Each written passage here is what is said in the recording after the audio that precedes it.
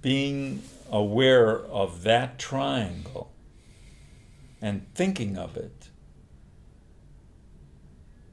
changed my life. It made it impossible for me not to succeed.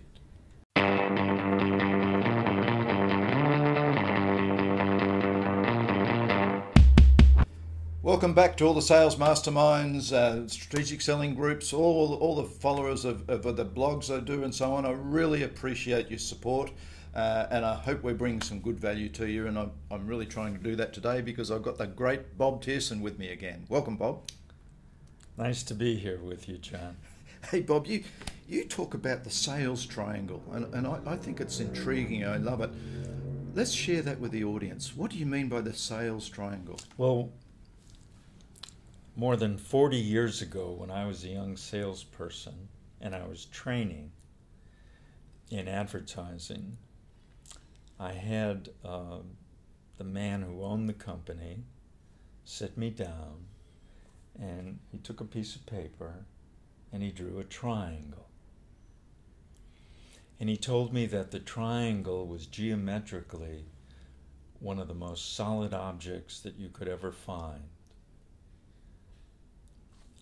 If all the sides were strong and all the angles were connected.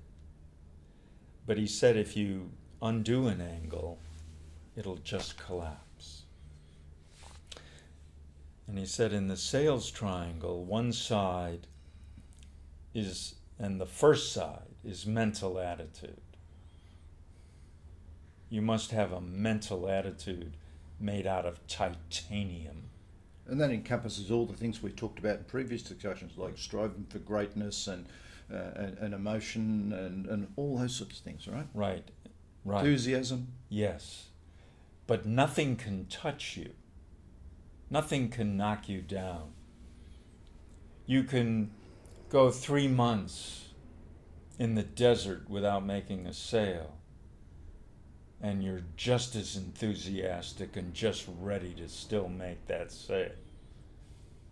You must have an attitude made out of titanium.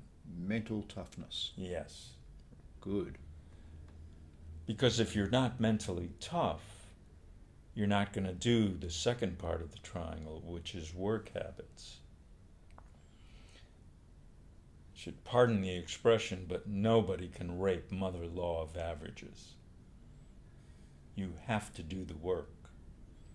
People used to ask me, what's the secret of your success? And I would just simply tell them, I do the work. And it takes care of everything. Now, it also happens that I do the work because I'm mentally tough. And I do the work because I have the knowledge and the salesmanship to do the work. But if you're not mentally strong, you're not going to get the knowledge and the salesmanship. And if you don't have the knowledge and the salesmanship, you're going to be reluctant to go out and do the work. So do you see how they're all connected? Exactly. I like it. But if you have the mental attitude and the knowledge and the salesmanship, and you do the work, nothing can stop you. Nothing. Nothing. And I would say take that beyond just sales too. It's in any field. Sure. It's if you can put that triangle together, nothing will stop you. Sure. Now, I believe that being aware of that triangle and thinking of it changed my life. It made it impossible for me not to succeed. It was like being put in a self-driving car. So this is vitally important for all those people out there that are still trying to develop their career and work how to be successful. This sales triangle, you're saying, it just made the world a difference for you. This could be exactly what a lot of them are searching for. Yes, You have to be mentally strong. If you go in on a call and somebody rips you and your product apart and you allow that, you're a fool. Nobody bats 1,000.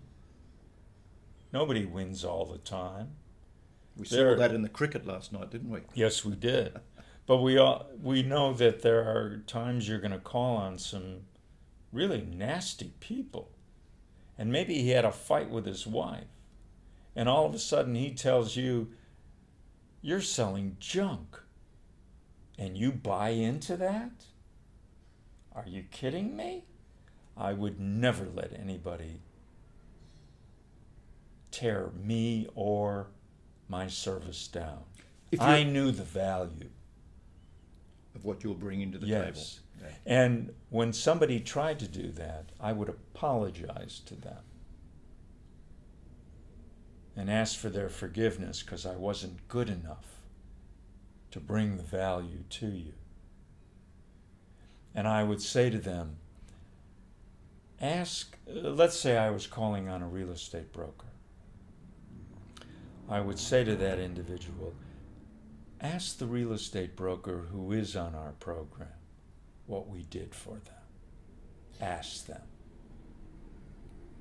That was my way of saying, you can't touch me.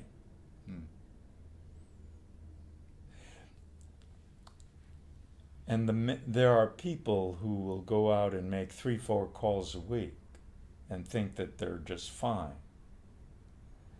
But the man who, and let's say somebody makes 4 calls and he sells 3 out of the 4. Is he better? Excuse me. Bless you.